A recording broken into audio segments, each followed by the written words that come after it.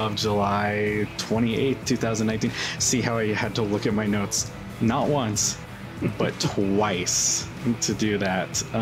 This is the episode 62 of the Dry Spellcast. It's been roughly a month or more since we recorded an episode. We have been way on top of it. We're doing great.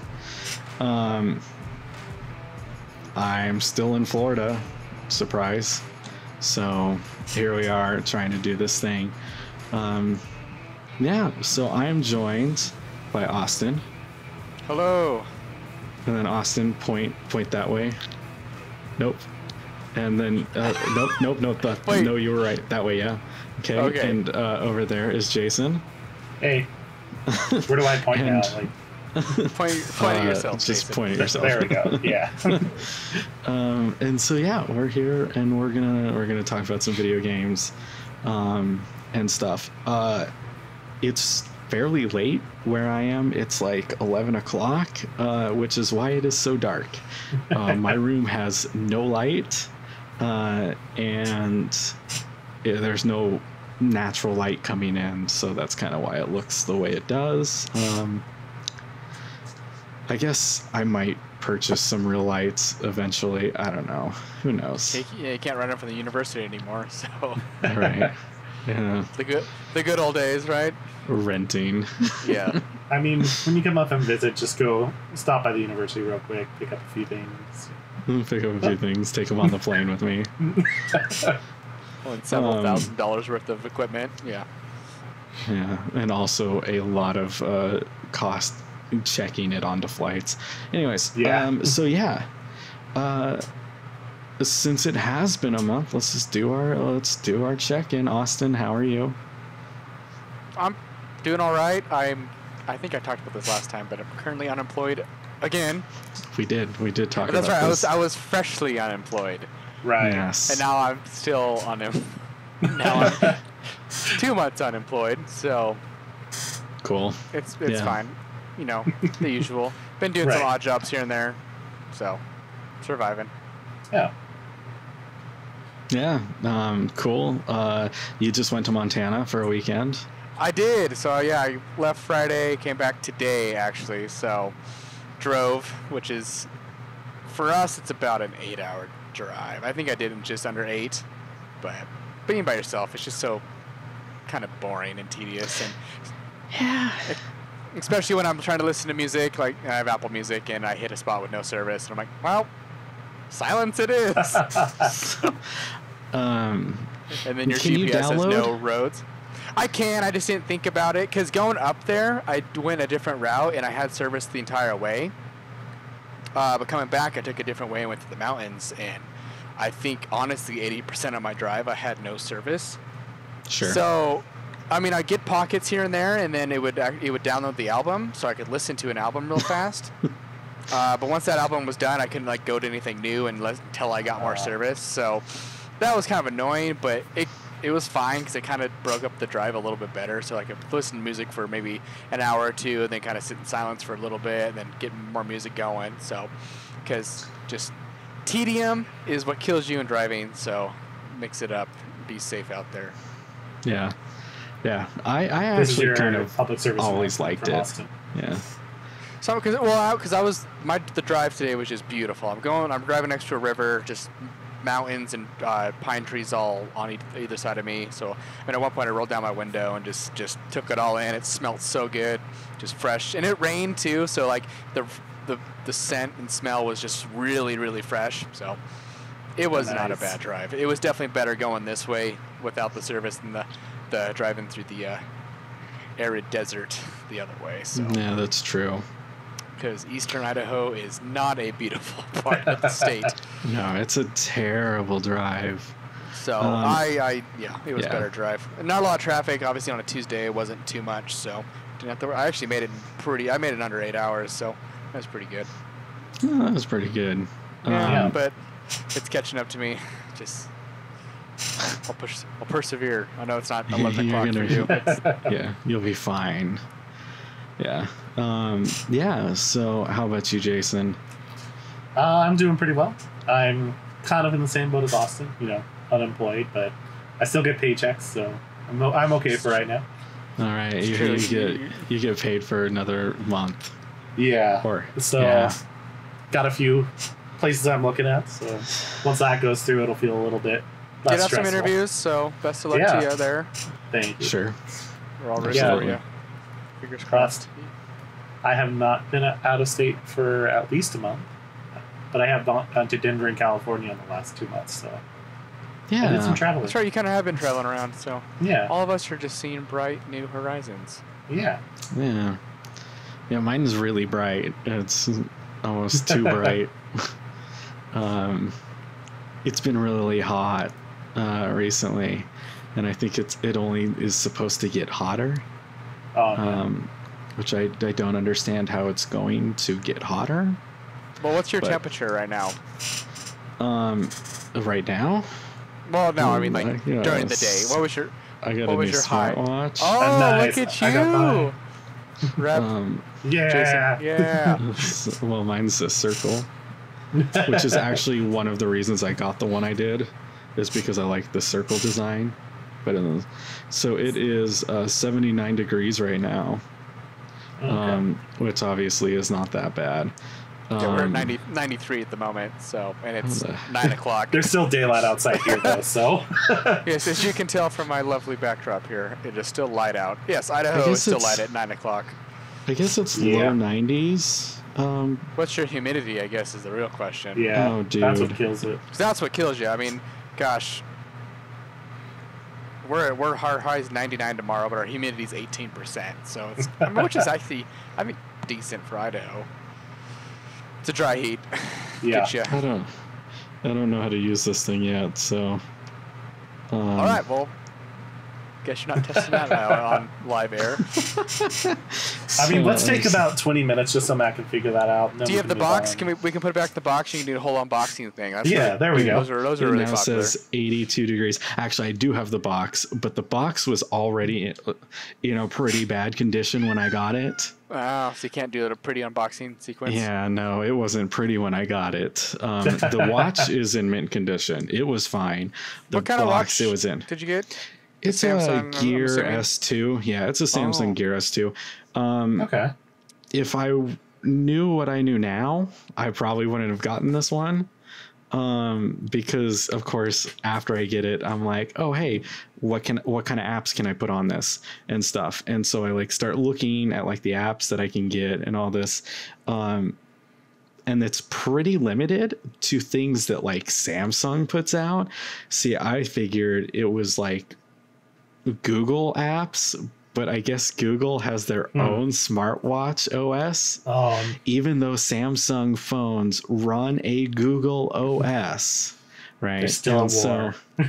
Yeah, and so the apps that you can get on it aren't great, but I will say for getting notifications, if your phone can get the notification, your watch can pretty much get it, even though the app isn't supported. Yeah, that's my favorite part about the watch, because just this weekend, one of the guys, the people I was staying with, he was like, "You got an Apple Watch?" I'm like, "Yeah." He's like, "I think I want one. I've been seeing Alexis wear hers, and it looks pretty sweet." I'm like, "Yeah." The best part, honestly, is just the notifications, and so I don't have to pull my phone. Keep pulling my phone out, and I mean, especially when you're I think the biggest thing for me was when it's winter time, and I'm you're in a coat, and it's maybe you're wearing gloves or something. You don't want to keep pulling your phone out. That was the one reason I really wanted this, because walking to school in wintertime sucked. So this last winter it was pretty nifty, because you could just kind of whoop, I don't have to pull my phone out, and I don't have to worry about taking my gloves off to text someone back. So the one downside I can think of though is whenever you're sitting there hanging out with a bunch of friends and you get a notification, you look real quick and they're like, "Am I boring you?" And you're like, "No."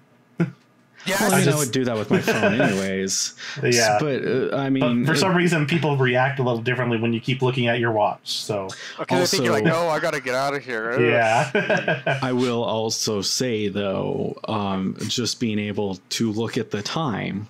Yes. You can with watches. And now, is normal really watches. nice. So I was never a watch person either, and since I've gotten this, See, yeah, I wasn't. So like, and since I gotten this, like when I'm not wearing it, I'll like pull my arm up. I'm like, oh crap, I don't have my watch on. But I'm so used to like looking because I have all these. I mean, I got the date, the temperature, the time on my watch face here. So here's my real watch that I've had for like 10 years. All right. It charges itself by the sun. Yes. Yeah. R.I.P. Rip the sun. No. Yeah, the sun's gone. Matt, you're experiencing this before us, so I guess it's just gone. We have 8 minutes of life left. I am in the future. Exactly. In 2 hours, Austin and I don't get to see the sun anymore. Yeah, so it's nice, and also like being able to like use the timer and stuff. I mean, those are the main reasons I picked it up, anyways. But I do get like notifications that it's gonna rain and stuff, which happens a lot. So, anyways. We haven't had rain since 1860. That's what it feels like, though. You guys had rain the other day. Yeah, I keep getting like random downpours. I wasn't here, but I guess. I think it's been missing Boise for the most part, but well, I guess I haven't been here. I haven't been here since Friday, so it's actually just caused by the factory you live by, Jason. Oh man, they're just putting out all that rain cloud, all that vapor, all that steam. Yes. So speaking of steam, let's talk about some video games. Hey. This has been your daily watch talk. And so I guess I'll start off as I usually do with games that I've been playing. So I went through a phase last week where my internet here went down. We were without internet for like today. Yes, well. Actually, so we were without internet for like 3 days. And actually today it went down again. But about an hour before we were supposed to get together, it came back, which was nice, I guess. So I kind of like logged on and was like, well, what do I have downloaded that I can play? Austin Powers. Oh, that you can play. I did watch. Okay, so I have some movies downloaded that I've had downloaded for a very long time, that I literally only pull up in the event that I don't have internet and I just need to watch something. Well, Austin Powers, the first 3 of them, because I think there's a 4th one, right? No, I think it's just 3. Oh, well, I think they're coming out with one or something. Anyways, so I loaded up the first Austin Powers. Or no, the second one, because I've watched the first one for this purpose before. I put on the second one and realized those movies are shit. I mean, they are so bad. Dude, I've only seen gold members, so I could not tell you. Well, that's the worst one. Yeah, I mean, I never went back and watched it again, so obviously I don't know. There's a special place in my heart for Austin Powers. I mean, sure, and I feel like I might have that too, but probably only the first one. Like I can watch the first one and think it is funny. It is. I thought the second one was funny, but the second like fat bastard comes out, which if you are going to name a character in your show fat bastard, you should rethink the concept of your movie. But anyways, like the second like he comes out, I'm just like, this has just gone off the rails. I didn't finish it. I thought it was just so bad. So I'm not gonna go watch the third one. I should probably just delete those. The one movie that I do recycle all the time when this happens is the original Batman, like the 67 or 69 version or something like that. I've never seen it. With Adam West. You've never seen it? I never have. Like, oh, you need to. It is so funny. Yeah, it is so ridiculous. That's like the old style of comic book Batman, like when everything was meant to be like happy-go-lucky and not dark and brooding. And then Christopher Nolan came in and just added a lot of. yeah. No, yeah, so, push Batman. I have an idea for Batman. What is it? We love it. Here's 3 movies. Okay. What? Pitch me your version of Batman. Well, let me introduce you to Hans Zimmer. And he's going to play cluster chords at the bottom of the piano, and that is our pitch for Batman. How's Batman going to articulate being Batman? Where's the Joker? Fantastic. Let's get a British guy to play him. All right, sounds good. Yeah, there we go. I think Christian Bale did a good job still. So. I think The Dark Knight is actually a really good trilogy. Anyways, I have them all right here.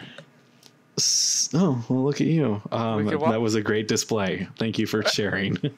My entertainment system that you can't see. So. Yeah, so games that I had downloaded, I looked through. So I played some Cuphead. Great game still. Yeah, it is. And I played some of The Witness. Which every time I go through my games list, I look for things that I can uninstall and get rid of. And I always keep them installed because I'm oh God, I want to go back and play these, and I just never do. So I went back, and the problem was so I tried one of the bosses in Cuphead and barely made it in the first 5 or 10 seconds every time. So I went back and restarted it. And I realized after I restarted it and kind of had the controls back in my hand, I went through basically all of the bosses I had beaten up to that point, with no problem, because once you have the flow of the bosses down, it really isn't that hard. Right. Then it's just kind of executing well. Yeah, it is. I won't discredit how hard that is. No, but I get that. But learning it on the fly, I think, is more difficult. Roll, stab in the back. Roll. Oh, that's Dark Souls. Yeah, this is dash this way, dash this way, dash this way, shoot 3 times, dash this way, dash this way. Do a parry on the purple things. Yes. Yes. Get your pink things. Get your ability charged up. Yeah. Yeah. So I was playing through that, and actually since then I've gone back and done some of the bosses and stuff, because I realized that game is a lot of fun. I've beaten some of the bosses I hadn't beaten yet, and so every now and then I'll it's kind of starting to be my go-to. All right, I've got 10 minutes. I'm going to go in. I'm going to try this new level, run and gun, or do another boss or whatever. And I feel that's working out a lot better than when the first time I tried to play it. And I'm all right, I'm going to sit down for 3 hours and just work my way through. And in a game like that, I don't think that was the right way to go about it for me. So, there's a revitalized love for Cuphead for me now. And then The Witness, again, this is probably the 4th or 5th time I've done this, where I've gone back to it and just restarted the game, because it's kind of the same thing. It's learning how the puzzles work and then just executing. And so jumping into it cold with 6 months in between, I've realized I don't remember how any of these work.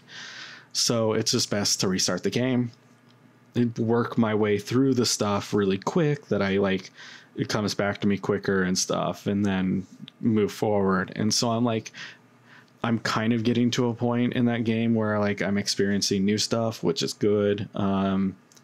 It's still really hard, still really good. I think it takes a certain amount of intellect that I'm not sure I have. So I'm trying, but we'll see. We'll see how far I actually get. I really want to beat that game. Yeah. Matt was showing me some of the puzzles, and it's always you get to a certain point and you can do everything, and then suddenly it's okay, this one just makes 0 sense. Yeah. And I've reached like several areas like that, and there's just got to be like a key component that I'm missing. Like a lot of it is based on like angles and stuff. So like if you view a puzzle at one angle and then shift to another like viewing spot, you'll see something new. And so like I'm like wondering if the stuff I'm getting stuck at has something to do with that, but they also limit where you can be when you're doing the puzzle. And so like I don't know, there's just some sections that are really confusing me. Wolfenstein 2 I beat the other day. Nice. That has a damn good game. And Austin, did you ever play the new Colossus? No, I actually never beat the New Order. So you're kind of like it's worth it. I beat it last night. Yeah. I mean, I think I got really. I think out of all the Bethesda games that I've just not beat in recent years, Dishonored 2, Doom, which I do need to go beat that. Wolfenstein, I think I made it the farthest. Like, I literally think I'm pretty close to the end, and I just never... Because it was during that weird transition when all of us kind of moved more to computer, and it's all on my console, and I just, like, don't boot up my console as often as I used to. And that's where Doom's at, that's where Dishonored's at, and hell, Sure. I mean, Red Dead and stuff's still on there, and I haven't beat that. So I need to sit down, and maybe I'll do that the next couple of weeks before I actually get my life in order, and beat these games. Yeah, because basically everything you said, like, I would say you have to complete. By the way, Dishonored 2 is $8 on Steam right now, and if you have not played that one, it's a great game. It's a good series. If you haven't played them, it's like it's like a stealthy Doom or more stealthy Wolfenstein style of game. Right. Yeah. So Jason just beat the New Order, has started Colossus, and has been working his way through Youngblood. So tell me, obviously you really liked the New Order's ending. Yes. Oh man. I'm not going to say anything to spoil it for Austin, but Matt was in the channel with me, and I just at the end I just kind of went silent. I'm just like, did I just beat this? And because it's so solemn. Everything's just kind of like, it just happens, and then they just leave it. That's like the ending of my reaction. I know I wasn't here for this, but I'm like assuming how you're acting. Matt was here for this one when I did it. When I beat Inside. Yeah. That was a little different. I know, but it was like it was kind of like a solemn like. Is the game over? Did I beat it? What just happened? So. Yeah, well, that was I think that's a special circumstance in itself. But no, I mean, we've all kind of had those like experiences, right? I think I was in chat with you guys when I finished The Last of Us for the first time. Yes, I remember that. Oh shit! Oh my god, you're freaking out. Oh. But like for the new Colossus, which is the second Wolfenstein, I had to like mute everybody in Discord and kind of like sit there and kind of like take in the moment, because like the ending is so special to that game. And the first one, it is too. Like both of those games end really strong, and I'm like so excited for a third one. Yeah. Which I know they haven't really even talked about, but they're gonna do, right? They've said they're definitely making a third one, but that's it. Yeah, I mean, you have to fight Hitler at some point, right? Right. You have to fight Mecha Hitler. That's just obviously part of the Doom thing. It would be like them making, or the Wolfenstein thing, because it would be like them making a Doom series and you not fighting Satan. Yeah. Right? Like, it was just, they can't do that. Exactly. No, but those games are really good. So your impressions on Youngblood, drop them. I like it so far. Like, the nice thing is, now that I've finished the first one, I know my cat's over there doing something stupid. I'm keeping an eye on my screen, wondering what he's doing.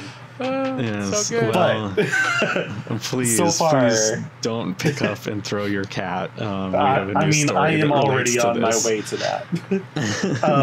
So Youngblood. It's really interesting how they have it set up because it's all it has a central hub, and you have to go there, collect missions, and then you go to the map and you select the missions. And so that's kind of interesting for Wolfenstein because it's all been just linear. You go, the hub just begins the next mission. You don't choose which one you want to do next. Sure. But isn't that because it's like a co-op game, so maybe it's like a moment for you to well, gather yourselves?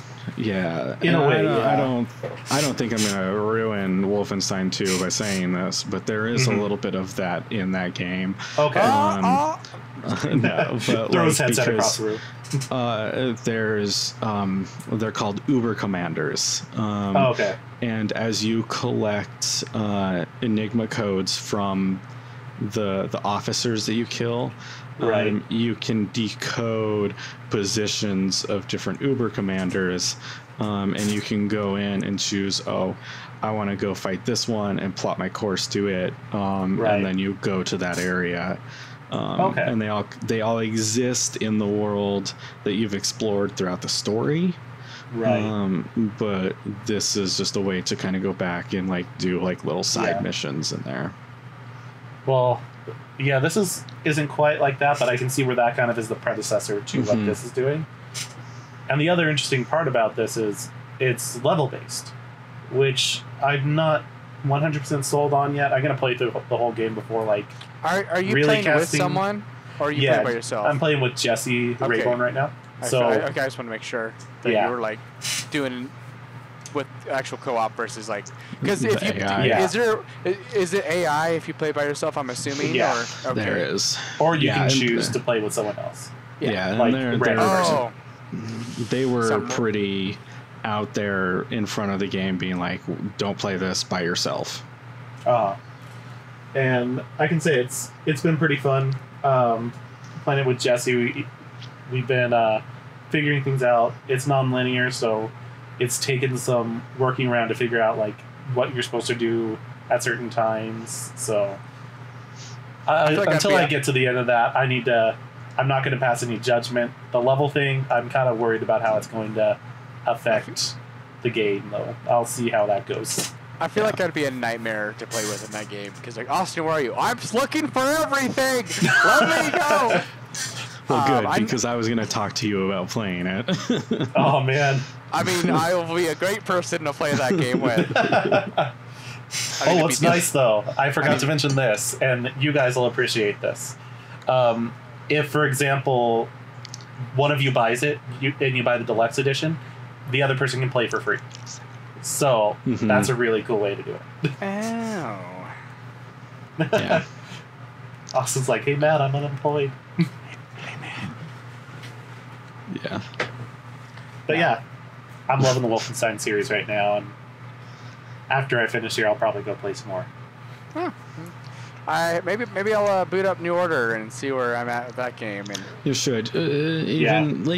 So, and this is kind of what I recommended. I know I've said this before, but I recommended to Jason, and he didn't follow it because Jason played it on a hard difficulty. Literally, just bump it down to the easiest. I feel like a god. Go to town. Just go to town. See, because I think I started at the hardest difficulty you can start at, because you don't get the hardest one right away, right? Right. So you beat it for the first time. Probably. Or can I think in New Order you do. I don't remember, but so I went on the hard because easy, medium, hard, and I think there's a very hard. So I did the hard one, and I mean that's where I usually generally start games at because I like to have a little more of a challenge, but I've been doing all right with that at that difficulty. Once you get used to the game, it's not like it's a big deal. No, it's just you just have to be patient. But I like being smart around a battlefield versus yeah, and that's the thing. To be honest, I don't think that the combat is that satisfying. But two, I don't think necessarily like the mission design and like the way that like the enemies react and like all of that is rewarding. It's everything else about those games that I really, really love. Yeah, but just for me, the majority, I never have issues where I'm like in a super big firefight because I'm usually stealthing like the entire way through a mission. So for the most part, so I never had those issues where like I never got to a spot I couldn't beat. So far in that game, they force you into some pretty tough fights. Yeah. I know Matt got to hear me on like the final fight. He was just laughing. There's some pretty bomb like boss fights. Oh man, yeah, there are. Yeah, so cool. Yeah, I want to play Wolfenstein Youngblood, but it might be a little while till I get there. But yeah, again, play the second two, or the first two, I mean. And also, I will mention I started BioShock Remastered. For whatever reason, I was just looking through like my library, and I was like, I keep on looking at BioShock and thinking, maybe I'll go back and play 2 and Infinite. Because you've never played Infinite, right? I've never played Infinite. I mean, I think I've said this before, but I consider that one of probably the best games I played. It's in the top of my list. I don't think you're alone in that. It was just something that I missed at the time. Yeah. And I ended up playing it a couple years after too. Actually, crazy. You remember her? Oh yes, She was super into that series, and she actually bought me Infinite and I believe number 2 remastered as a gift for Valentine's Day. Or something. I don't know. And then she got mad when I wouldn't let her play Infinite when I was trying to play it. I'm like, well, you bought it for me. Well, I wonder why we didn't last long. Valentine's gifts are for us. But anyways, yeah. So I just downloaded BioShock Remastered. I'm playing through it. The only thing I have to say about it is, like I'm going through it. Like I recognize a lot of the areas and stuff. I remember that game pretty well. But this one has director's commentary. And I started watching it. Jeff Keighley hosts it, of course. And the directors are talking about the connection to like the world and Ayn Rand's worlds. And then made the realization that Andrew Ryan and Ayn Rand are super similar names. And it blew my fucking 12-year-old mind. Or 12 or 15 or whenever I play BioShock. Because I was like, oh my God, this changes this whole game for me. But anyways, so there's that connection there. And then finally, I want to mention Sea of Solitude. I picked that up and played a few hours of it. It did not drag me in nearly as much as I was hoping it would. I'm not really sure what about it I wasn't a super big fan of. I just know that I really wasn't. It's something I want to like finish, but I just don't know if I'm gonna take a bunch of time to do it. So if you don't know what this game is, basically this was like one of EA's games that they're like, oh, we want to like put a bunch of money into an indie developer who pitches us a game, and this was that. And the idea behind it is you are I'm going to say late teen girl who is in this weird kind of dream world all alone. And the premise of the game is that being lonely can turn people into monsters. And so you kind of have to fight loneliness.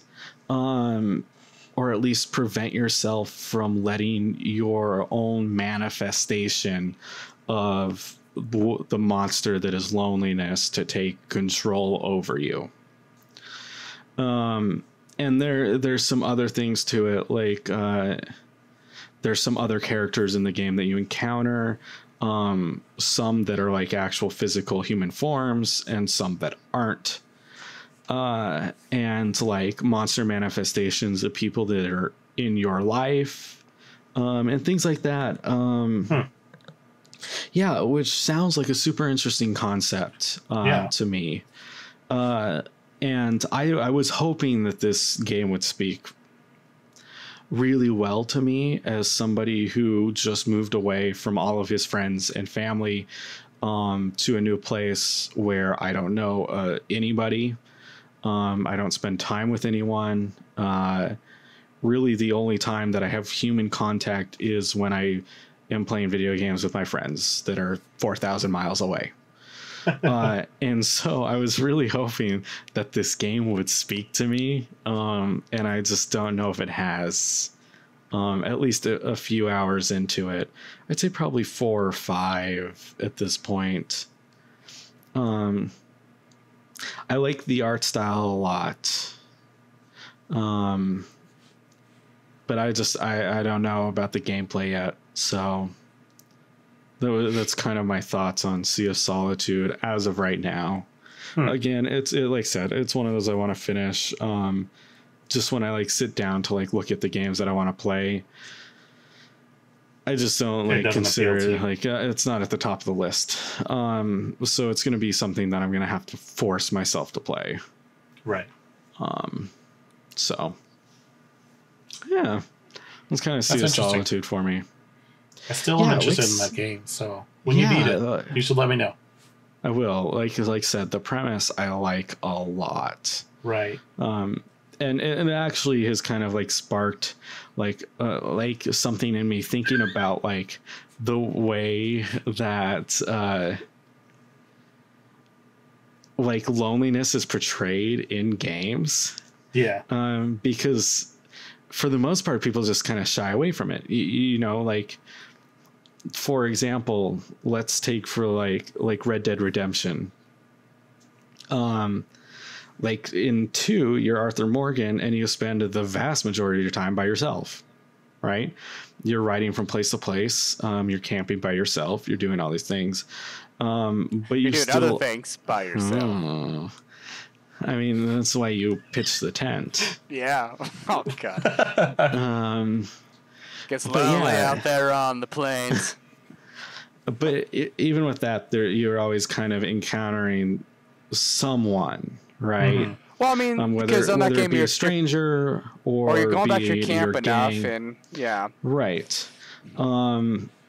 Thinking about like The Last of Us. Mm-hmm.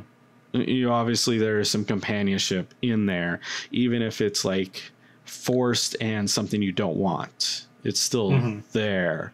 Night in the Woods is like this struggle of trying to like realize who you are and deal with those feelings while also realizing that like you have this support system in place.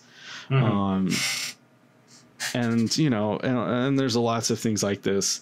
And so just there's no game that really explores loneliness super well. Yeah. And that's unfortunate because like there's those tough topics to tackle come up with the most interesting things. So yeah. And I don't know, it's a weird thing because like exploring the idea of like social anxiety is something that I think like a game could like tackle really super well. Right. But it just feels like no matter what it is, it's always about you being with or doing stuff for other people. I just had the worst thought. I don't know how you want to say it. The game for social anxiety. 100 people drop onto an island, and the first person to leave their building wins.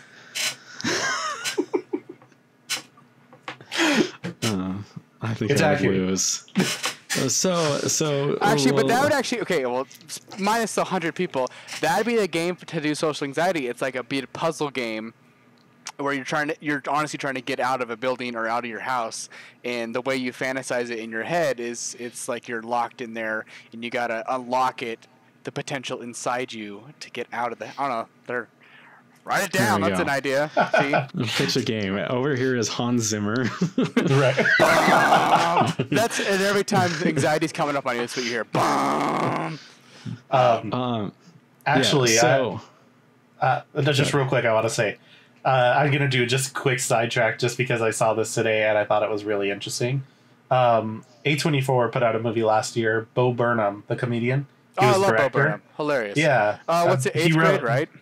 Yeah, and I was watching that, and it really impressed me, man. Like, it deals with that social anxiety and stuff like that. I heard that was a good movie. And, like, obviously it's an 8th grader, and, like, some moments are cringy because 8th grade is, like, really cringy and everything. But overall, it was, like, it was really well done, and it really tackled that subject pretty well, I feel like. Yeah.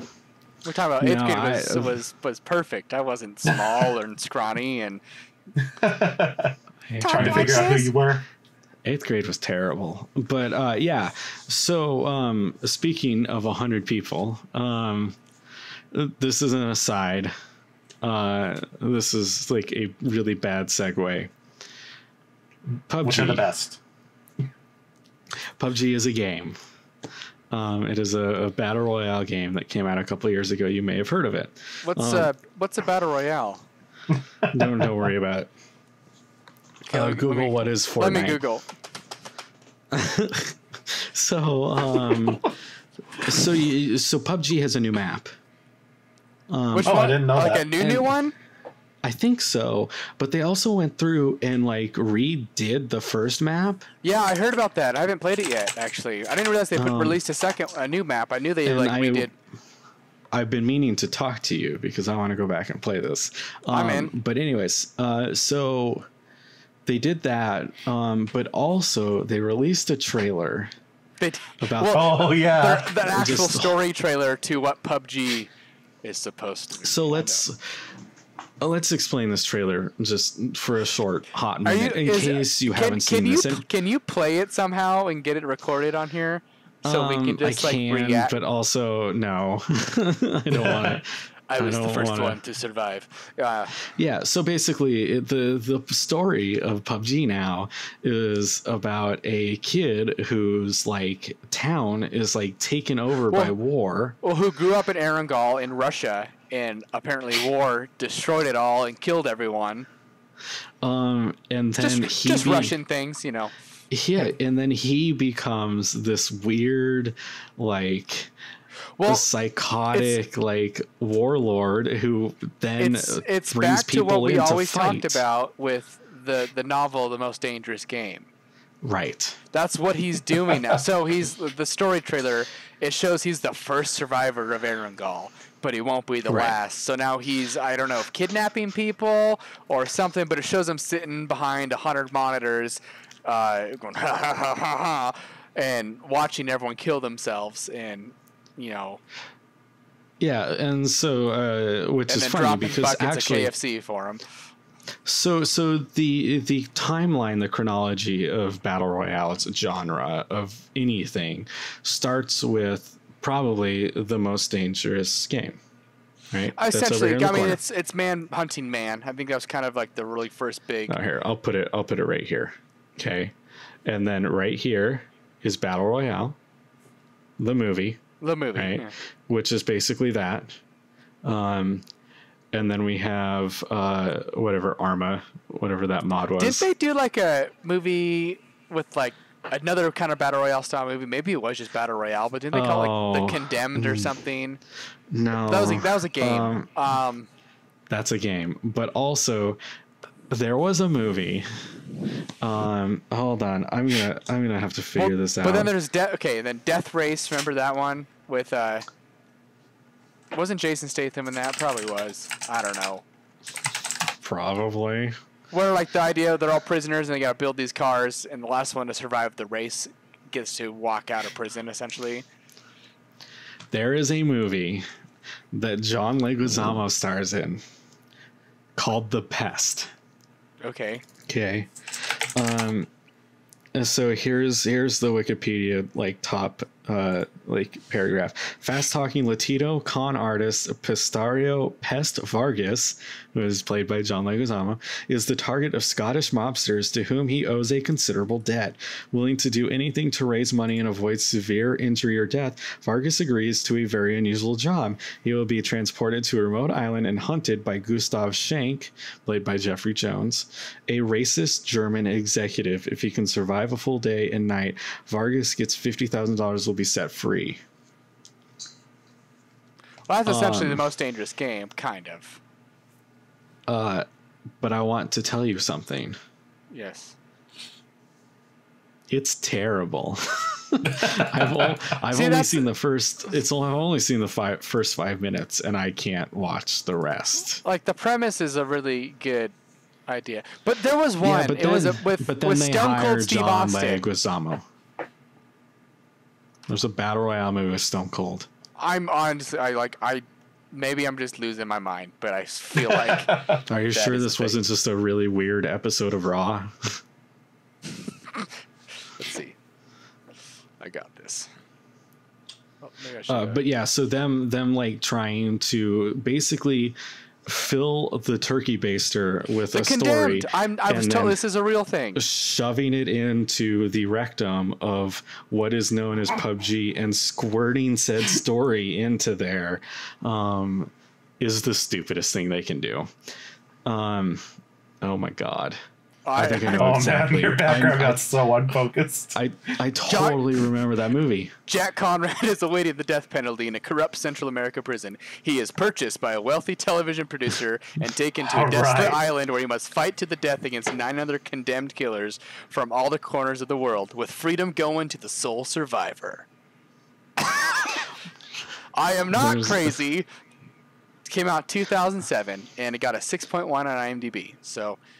Why is it always like a rich like psychopath, like, or is it just because they're the only ones who can buy islands? I mean, maybe, but yeah.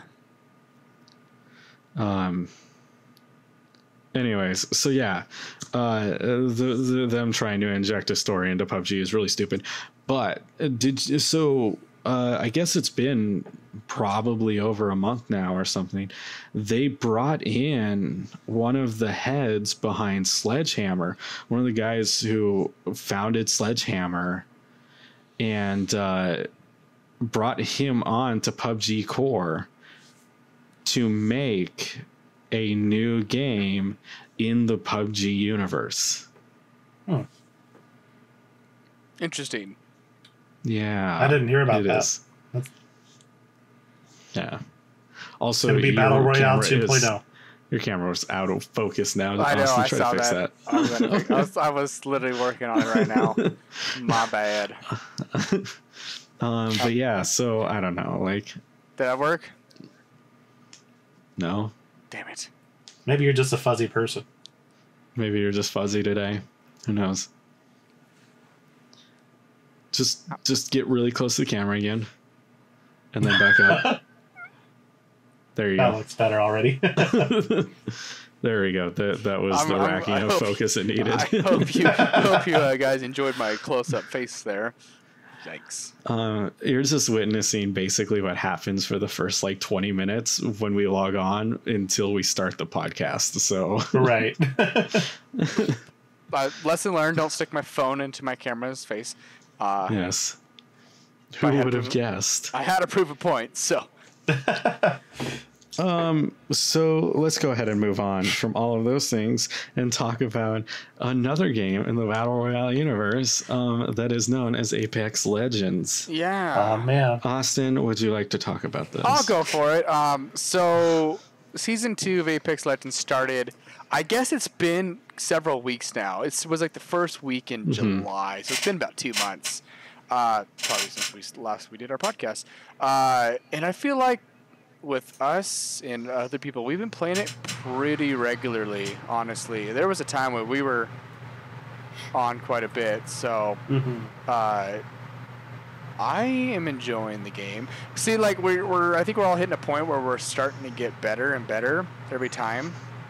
And yeah, I mean the biggest one was Jesse Hill would be playing. He'd be like, "Oh, I hate Apex Legends. I don't play it because you guys are playing it, and it's kind of fun when we're all just together." But now he's texting me, "Hey, you want to play some Apex? You want to play some Apex?" And I get on. He's like, "Oh, I've already done like 6 games. Already won twice." I'm like, "What?" Yeah, no, totally.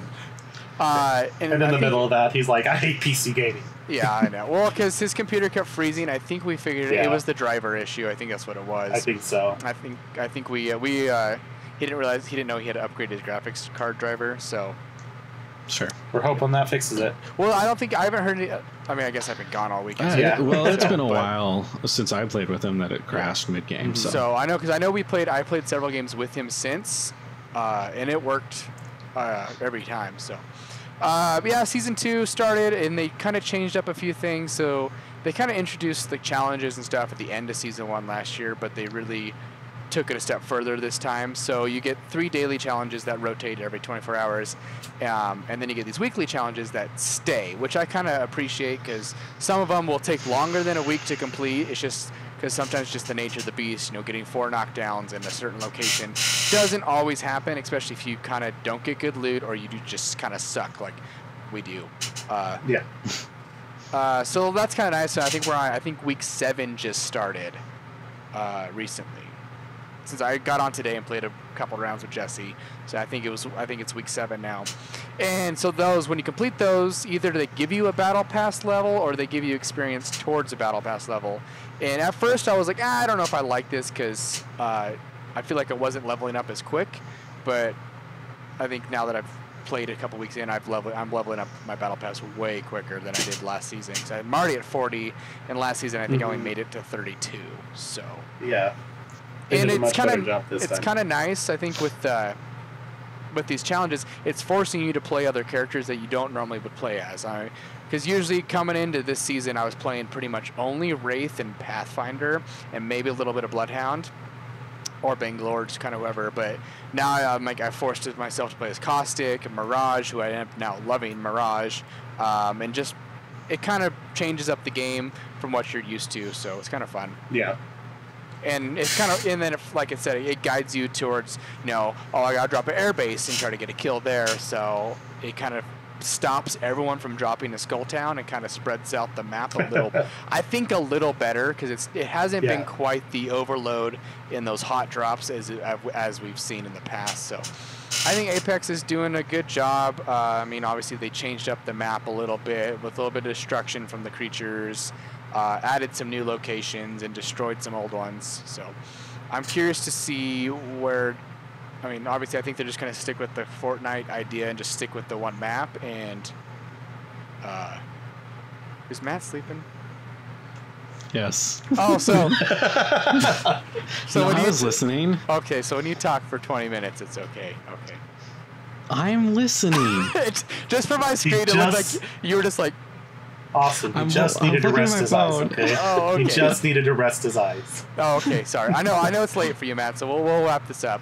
But yeah, I think all of us have found success in Season 2 of Apex Legends so far. I think I've got more wins in this last season than I've had total in the game. I think I've more than doubled my wins, which is good, and I'm starting to get kills easier, and just stuff like that, because it was one of those games you kind of had to figure out a little bit. I've been messing with my settings, and I think I finally found a good mix for me. I think you guys have kind of the same way. I definitely I have noticed I'm finally getting kills for the first time in this whole game.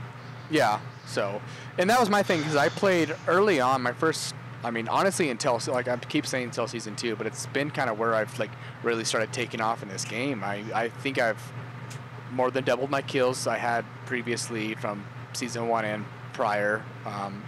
And damage, I'm producing quite a bit more than I used to, and stuff like that. So, and wins. Yeah. So, yeah, I think that's all I kind of want to say about Apex. We'll be playing it. Maybe I'll start streaming again. I don't know. You want to see my pretty face some more? Only if you do that while you play. The whole time I'm just like, enemy, enemy.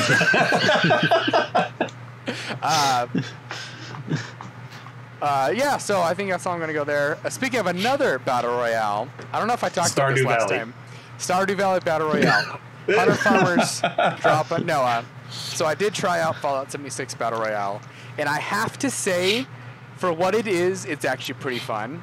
So it's completely different from where you would imagine, like the other Battle Royales. So you actually get perk cards, and the more you play, you unlock more perk cards, and you're only going to slot a certain amount. So you actually can kind of go in with a more of a like a selected what am I trying to say? Well, what you want to do. I totally forgot the word I'm trying to. It's like right here, but I can't figure it out. Oh well, moving on. Kind of a loadout, maybe like a strategy. That's not the word I was trying to pick, but we'll go with that. So, which is kind of interesting. And then in the world, obviously, so how it drops is you literally just pick a point on the map, and it doesn't show where anyone else picks, and then it just loads you to that spot. So you don't know if everyone picked there or they all spread around the other side of the map. So I played with a friend of ours, Connor, and we jumped in a map, Slocum Joe's, the good old diner.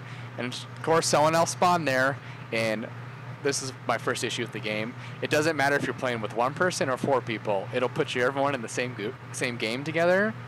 So I was playing with Connor, but we found this one guy who was by himself, and then, which I think is a little unfair, obviously. So, I mean, in the first 10, 15 seconds of the game, I got a gun and I killed this guy, so I was pretty happy. Woo! And then it's like works on, I think you can hold like 12 items total, so guns, stim packs, you can pick up armor, like the Fallout style armor, and then you actually can pick up like craftable things, so you can like build up, so they took a Fortnite approach, and I mean, there is a building aspect in Fallout 76, so they kind of took that into this, where you can like quickly build up a wall or something like that. So it's kind of silly, but it's kind of fun, because there are some like creatures that can run around too, so you can get loot that way or actually get killed by the environment. And I think the best part is the fire that comes in, because it actually does everything it hits, just does it obliterates the buildings and stuff, which is kind of a cool animation when you're running through a building that's just blowing up behind you by the fire. So it was kind of fun. And then of course ultimately we got killed by a squad of 4 who all had power armor on. So cool. Classic.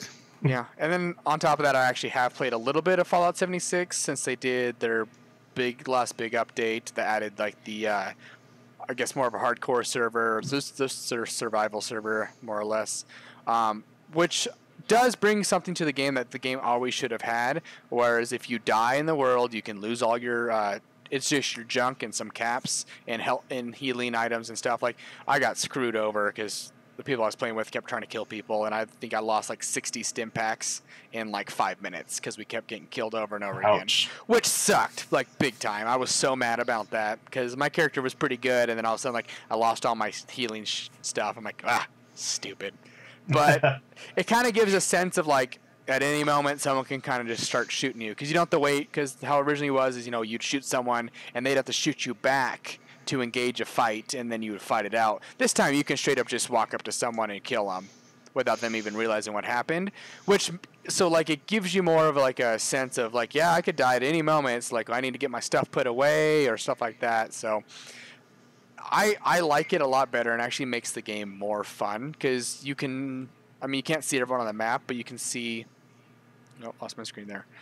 You can see like the top 3 people in the server, and usually the top 3 people in the server are ones that hunt people, so you can see that they're coming closer to you, which they happened to. When I was playing with Justin, we saw like the number 1 guy, because I was number 2, pinged like fast travel towards us, and we're like, ah! Ah! And then I managed to fast travel to my camp, put all my stuff away, then we logged out of the game. We were done. So I'm curious to see, because I think coming around soon is their big update with the new vaults and the NPCs and stuff like that. So we'll see. Lastly, I've been playing a ton of Stardew Valley. I told you, man. I told you. I know. I texted Matt. I guess it's been about a month ago, because I was at my parents' house for a few days because I was helping them out there with some work around the house, and I only had my Switch with me. And I'm like, hey Matt, should I buy Stardew Valley? And you're like, hell yeah, do it. Like just buy it. I can't explain how the game is. You just have to play it. And gosh, I think I put in 80 hours already in the game, which is crazy. So I'm on my third year. Great game, fantastic on the Switch. It's always nice. So learning all the secrets. That game's actually a lot deeper than you think. So yeah, there's a lot to it. There is a lot to it. Holy cow! So that's been.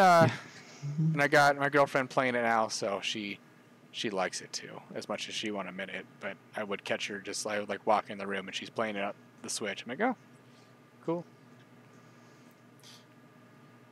All right. Yeah, that's about my life right now. Played some Modern Warfare with my brother, and so game still sucks, but it's still good at the same time. So. Yeah, pretty much. That's a pretty good description of most Call of Duty games. Jason, so you've got Rocket League on the list. I do, because I've just fallen back into a few competitive games lately. Yeah. Way back, I used to play now you got me trying to say Call of Duty. I used to play Rocket League with Austin and Matt and... Yeah, I played a little bit. Matt, someone else, but Matt a little bit, and one of our other friends played. And fall to the ground and get stuck in the floor somehow and be upside down, bouncing. I think he got out of the map before, which was one of the most amazing moments. And it's also when you had terrible internet, so your ping would be like 6,000, and your car would be like ding ding ding ding ding ding ding ding. I am pretty sure we had this discussion last time. I think so, but it's still funny. Yeah. No, I'm really getting back into it. I think I'm over 200 hours since I got it on PC, and level over 300 now, I want to say. Well, level 300. they changed the leveling so it actually goes quicker. Yeah, but it still takes a little time. I remember being stuck at level 29 for 6 months on the PlayStation. Yeah. And then when I played with you and Jesse, cross-played it, I think I went up 4 levels in just a handful of games. That. So I'm like, oh, this goes quicker. But it's been super fun. I mean, I play with either my friend Jesse, who's about my level, or we have 2 friends, Tommy and Eric, who are Champ 2 right now, which is 2 ranks away from the top rank. So that's a lot of fun, because I sit there I hit the ball, and they're like, cool, I just went off the ceiling, just scored. And I'm just like, fine. Stop breaking the rules. But it's been so much fun to get back into it, actually climbing, learning new mechanics and stuff like that. It's fun to have a game that's so mechanic based that they can just come up with something new and realize well, this is just a new move you can do. And it's just not programmed into the game to be a specific thing, but rather something people find out, oh, because the game works like this, I can do this. And that's just such a cool little feature for me. So I've been playing it a lot. I up to Plat 2 in Standard. One of our friends got banned, so we had to take a break from Standard for a while. Oh, no! Well, we were getting on. Me and Jesse were getting on, and I got a message from him. He's just like, dude, I got banned for 7 days. Why did he get banned? It was pretty great. I guess he gets a little toxic. Usually he's pretty good with us when it's me, Jesse, and him, but when he plays by himself, I guess he gets a little toxic. Jesse Rayborn gets... Actually, I can see that, because... Well, it's not Jesse. It's not Jesse. Banned. Jesse's not banned. Wait, who got banned? One of the other Austin. Oh, okay. Yeah. I was going to say, I know Jesse Rayborn can kind of get a little... He doesn't get toxic per se, but he can get pretty snarky, I think. He just questions, it's the funniest thing. I'll just hear typing and I'm just like, oh, Jesse's questioning if there's a Smurf. That's the main thing he does. The other Austin. Okay. Yeah. Okay. Yeah. But other than that, my mainstay is Overwatch. I mean, I can't get away from it. You guys obviously have, but For me, Yes, it's just it is a great game. Because I jumped on Discord a couple weeks ago, maybe, and Matt was he was playing Overwatch. I'm like, really? And I think I jumped in, and Matt just like already screaming, and saying how stupid this game is. I was like, it's kind of Well, it was fun, and then it wasn't fun anymore. I'm gonna stop you right here because you guys are both wrong. San Francisco Shock. I'm repping Overwatch right now. So, man, I really like it. There's Volcom, the shirt I've had for like 8 years, and it still fits. Plain black. Yes. Probably Hanes. But new heroes coming out, Rolocks coming out, stuff like that. It's got me more excited. I've been watching Overwatch League. Shanghai Dragons took their first stage championship, which was exciting for them. Oh gosh, got too close to my only problem was it came over my team, so that was upsetting. But good for them. So I guess we can move on to news with this and talk a little bit about, because I did throw on some Overwatch news. Yeah. Because, like I said, there's been one of the things about the last time I hopped in and played was I was like, okay, this is a new map. I didn't know there was a new map. Oh, this is a new character. What the fuck is this? Well, there like three new characters since you played last. Yeah, there was a couple. I think the last character that like they introduced when I was playing was Ashe. Right. See, I think I stopped playing right before Brigitte came out.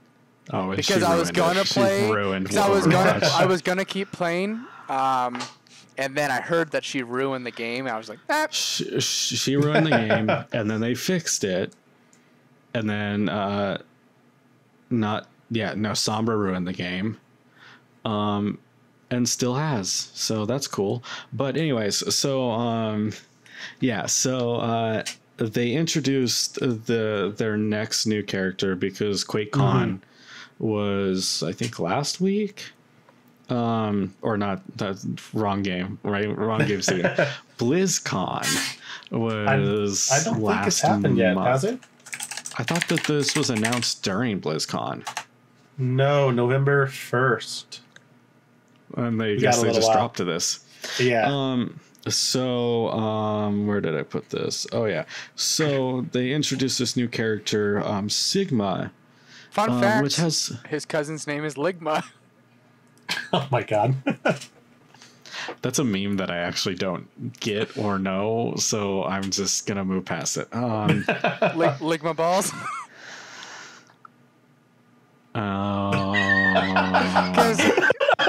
You never heard that? You say it's Ligma. What's Ligma? Ligma balls. No, I haven't. It's kind of like the old up dog trick. Yeah, it's what's up, dog? Nothing much. What's up with you? Yeah. Or what are you eating down there? What are you eating under there? Underwear. Anyways, you never heard the Ligma thing? No. Oh, well, there you go. So Sigma, he is a mad astrophysicist. The intro trailer was kind of neat. Go check it out, watch it. Like, I actually really liked it. I want to say something about that before you move on to him. I watched a little bit about that, and they only had 4 pictures of Sigma, and they created that whole video from 4 different pictures, which was awesome in my opinion. Yeah, I think the announcement was really good, and so on and so forth. And then there was controversy. Okay, and of course there was, but here. So in the trailers, he's barefoot, which was fine, whatever. Like, I don't know who would be going into battle with bare feet, even if you're like floating or whatever. That doesn't really make sense. But some people seemed to question why that would be, and so finally an artist that worked on the character came out and kind of responded to it, and this is a quote directly from them. Quote, "Thanks for your feedbacks. We decided to keep the feet bare to sell the quote asylum look a bit more. In many institutions, patients are not allowed to have shoes because they might cause harm with the laces. While Sigma isn't necessarily in danger of that, we felt that having no shoes helped draw that connection. I also had iterations of him with shoes on, and it made him a lot more generic. So in the end, we decided to leave him bare feet." That's just what the reasoning internally was, though. I'm sure we'll be making skins with shoes on him in the future. So let's digest this for a minute. If you want to make your character barefoot, go for it. Yeah. If you want it to be because you want it to draw like asylum connection, sure, do it. Don't say it. Yeah. And I don't know if that's better or worse, but from a PR standpoint, I would probably advise my client to not. Yeah, I agree with you. It's just kind of a weird. It was just like a weird statement. Like if you're like, hey, he's barefoot, deal with it. Because he's fucking crazy. Like if you're gonna deal with mental health issues in a game, that's not the way to do it. Definitely. You get in a game where the whole goal is to unlock yourself out of the room. I'm just kidding. So let's look at so when, let's say, Ninja Theory wanted to include a mental health issue in their game, they literally brought somebody on who understands mental health. And so on and so forth. But making it like this is like kind of an accessory to your player, because from what I understood on the trailer is that he may have gone, I want to say mad, due to his work with atoms. Okay. Yeah. Maybe like a black hole or something like that.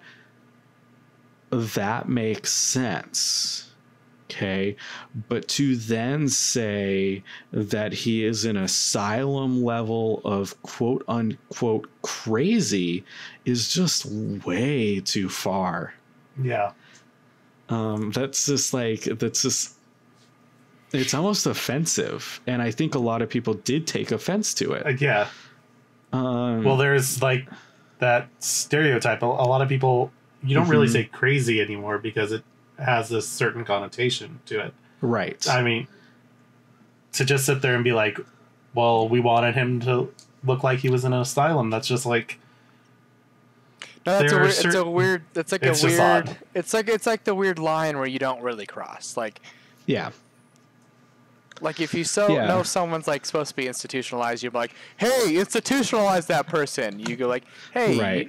Like that person might need some help, Yeah. Right. And I mean, mad scientist is one thing.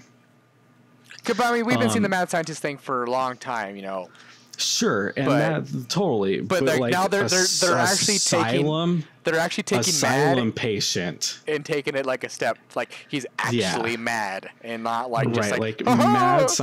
mad scientist is over here, asylum patient is over here, and those are two very different things. Yeah. And very different tropes and thing. And so I don't know, like this was not their best choice. Brilliant move by Blizzard. And frankly, like with Overwatch, they've been doing like really super well in terms of like inclusivity and like making their characters unnecessarily human and like all of these things. But this just felt so out of character and so tone deaf. Yeah. Which I was really shocked about. So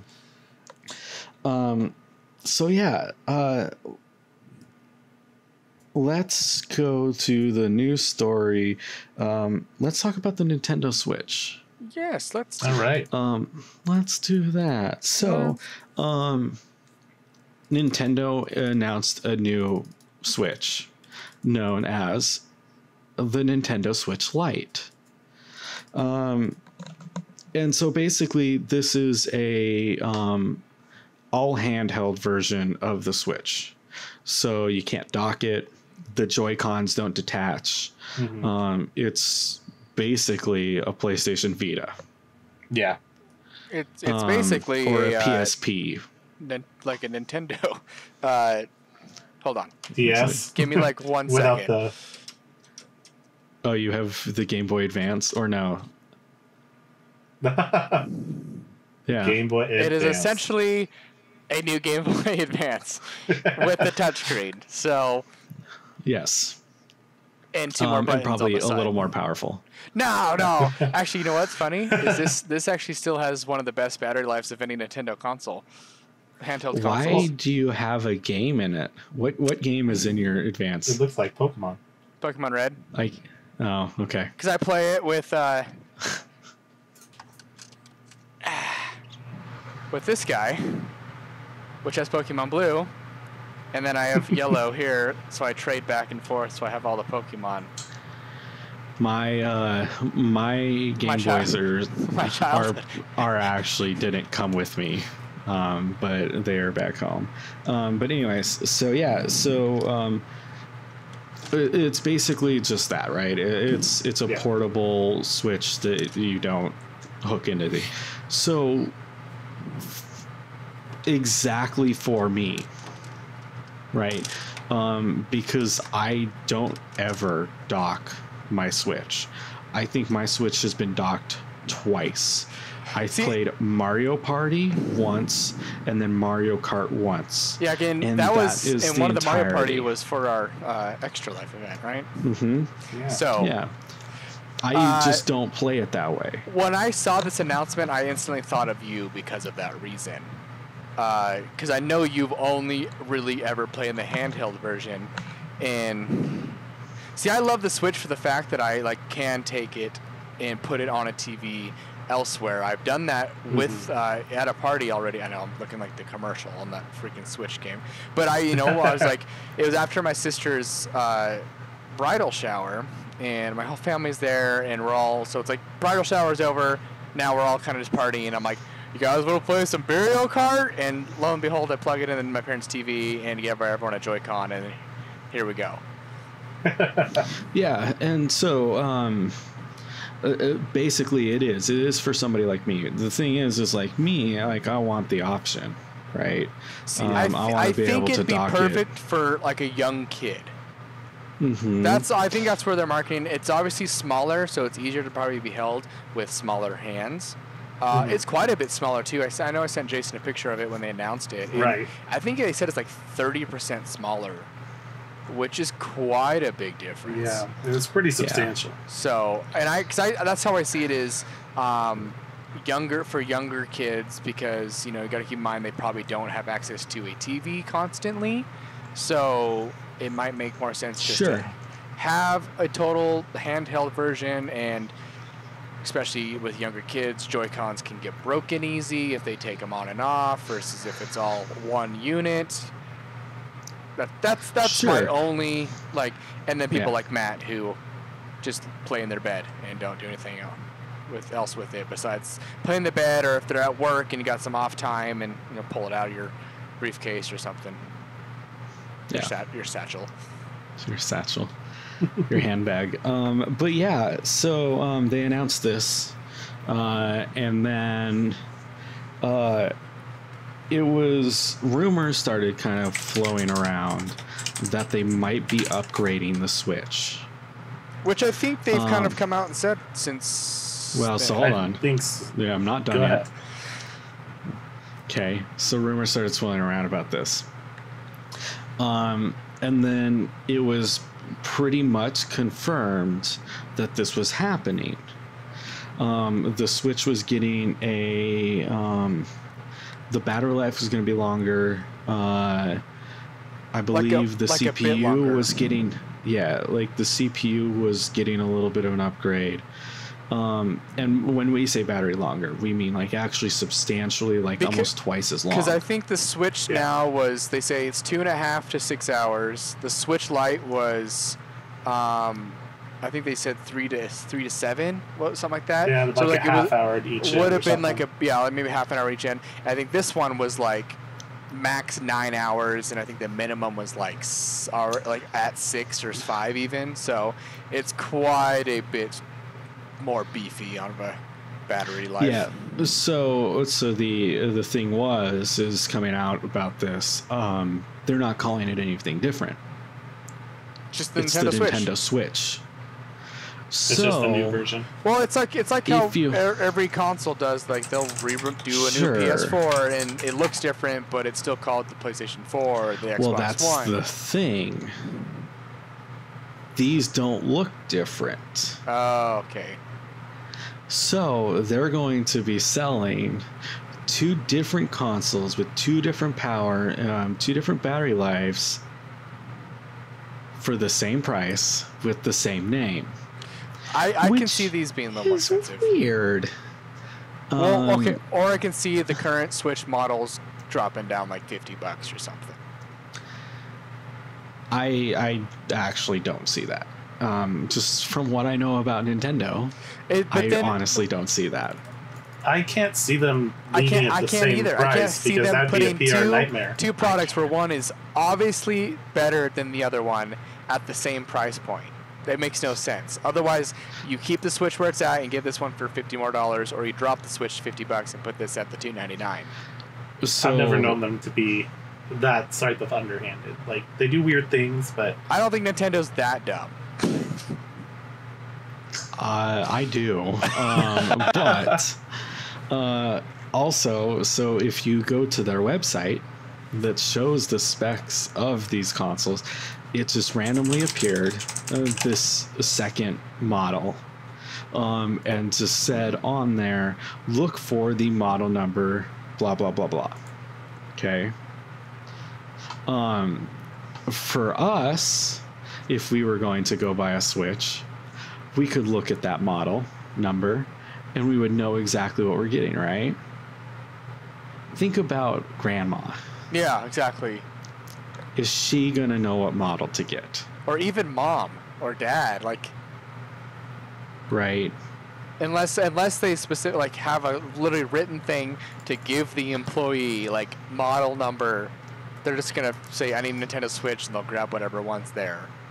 So yeah, I mean, they could prove me wrong. They can drop the price of the initial Switch. I just can't see them. I don't really see that happening. I can't see them not doing that though. Like it would make no sense to me. See, it would make no sense to me.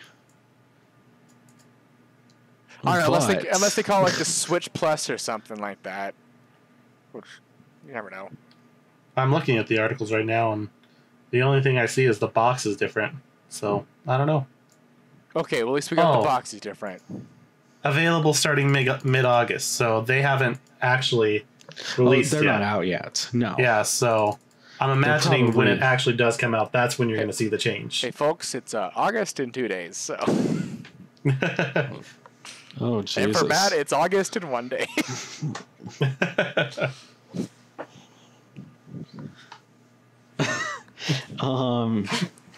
Anyways, so there's a new Switch out there. There's a new model of the regular Switch. For all of your Switch needs, it is funny that they pulled out literally they named the Switch because of that, right? Yeah. Yeah, because it's like they had like the holding the 3DS. Like, gosh, I feel like this was an okay console. What would have made it better? Well, maybe if it was something you could like switch it to the. and now the Nintendo's like, all right, we got the Switch. What if we just make it like the Wii U? So we have all of these Wii U parts. Just hear me out. Just hear me out. We have all these extra Wii U's that we can repurpose. Speaking of Nintendo, I saw this, and I haven't experienced it myself. I don't know if you guys have, about the Joy-Con drift. Oh yes, I almost missed this because somebody messed up my my formatting. It was probably me. Yeah. I didn't even touch this part, so it's definitely you. Nintendo, some time ago, the class action lawsuit was filed against Nintendo on account of failing Joy-Cons. And one of the big issues is the Joy-Con drift. which is basically, I mean, you'd have to pop open the Joy-Con, which I'm not going to do, to see why, but I imagine it has something to do with a loose solder or something. Basically, the register of your Joy-Con just starts to pick up movement and stuff when you're not actually moving it. Okay.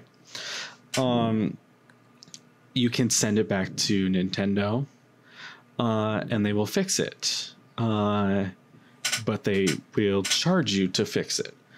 Or you can go out and buy a brand new single Joy-Con, because you can buy single Joy-Cons. Joy-Con R or Joy-Con L. Wait, can you actually? Yes, you can. Okay, I didn't know that. Okay. For $50, I might add. That's so expensive. Because you can buy two for what, 80? I think they're $80. Something like that, yeah. A little expensive. Or you could buy one of both for the same price. Or you could buy two L's for the price of one pair. I don't know. But that's anyways, more. That 50 would be 100. No, too much. So, I thought you could send it in for free. No, hold on. I'm getting there. Oh my god! You're jumping my gun here. Get off my dog. So this lawsuit was filed for more than 5,500 users, which is a pretty good size class action lawsuit. And the most recent report that got leaked is that they are deciding to fix them for free. But again, that's leaked. It hasn't been confirmed. Nintendo, when pressed on the issue, is like, oh, hey, we know there's a problem. We're looking into it. That's it. Yeah, they've been dragging their feet on this. This has been going on since like month 2 or 3. People have started to notice it. So it must be like, I'm assuming earlier models of Switches then maybe. But I guess, Jason, you bought yours right out of the gate too, so I don't, maybe not. Yeah. It might just be. I think it's just kind of just a crapshoot then at that point. I think I heard 20% of users are experience it or something like that. I can't say if that's the right statistic. I read something along those lines recently, so yeah. So just unlucky people. Yeah, and so there's this major issue, and so like major issue? Every time I hear about this, like my thought process always kind of goes to like the Red Ring of Death. Right. Because Microsoft had to make that decision, right? Like, yeah. It's either go under or fix all of these for free on our own money. And obviously for them, fixing them for free was the right call, and it worked out in the end. Mm-hmm. And so this is like this. I don't think this is quite the same scale, because the Xbox 360 was $300 and these are, $80, but it's not insignificant. But you gotta keep in mind that it might be someone who they only have the 2 Joy-Cons and one's not working. They can't play the Switch, so it's almost the $300 console in and of itself is useless. So unless they play with one Joy-Con, because that would be fun. Yeah, I mean, the other thing is like, so controllers go bad. I mean, I've had to replace my PlayStation controller. I've replaced Xbox controllers. It happens. Yeah. I have my original here, but it's... I can't use mine anymore. Tearing, and then So I stopped. I actually only use these when I watch Netflix or something now, so I don't use the battery on my other ones. But the battery life does not last long anymore. And I noticed when I was playing the first Destiny that my trigger wouldn't work all the time. Yeah. For certain guns. But then that's why that's kind of stuff that nice upgraded models now. So that just happens with controllers. That's to be expected. But so soon. But when. I expect a controller to last the better part of maybe a year or two even. So exactly. Well, and also when one of those controllers is worth the same as half of the of Joy-Con, a controller, which is crazy to me. Yeah, like it's pretty insane. Mm-hmm. So yeah, so if your Joy-Con's drifting, that's get in on that lawsuit. Who knows? Maybe in 10 years you'll get like $20 or something. Right. Let's fix the Joy-Cons. That's sorry. Excuse me. Nintendo, you got enough money where you could actually sit down and fix the Joy-Cons, and solve this problem before it gets worse. Do you want to talk about GTA Online? I mean, I can. I haven't played it all, but I want to. So GTA Online released another expansion, which people really didn't see coming because they kind of thought that the nightclub was going to be the last thing that we saw in that game, because that's what came right before Red Dead, and we kind of figured their focus would be going to Red Dead Online. Surprise, surprise, they released a casino expansion. So the casino's been there this entire time, just haven't been able to access it. Unused, yeah. It just hasn't been accessed, which I'm sure all the buildings in GTA could be unlocked at some point in time. And I'm sure, and they just have to build the stuff for the inside and just do an animation to go through the door. So they released a casino. I'm assuming you buy a casino and make money. I want to get into it because I love playing GTA Online. I haven't played in several months now, so if I understand right, there's a whole storyline that goes along with it too. It's not just like, and a lot of new stuff that you can get. The rarest car is now, there's like a super rare card that has a 0.05% chance of winning in one of the casino games. And apparently people are just having a ton of fun, literally just losing millions of dollars betting on, like, they put all their money on 33 black or something, and they lose, and then they're like, woo! I actually saw an ad for this last night before seeing Once Upon a Time in Hollywood.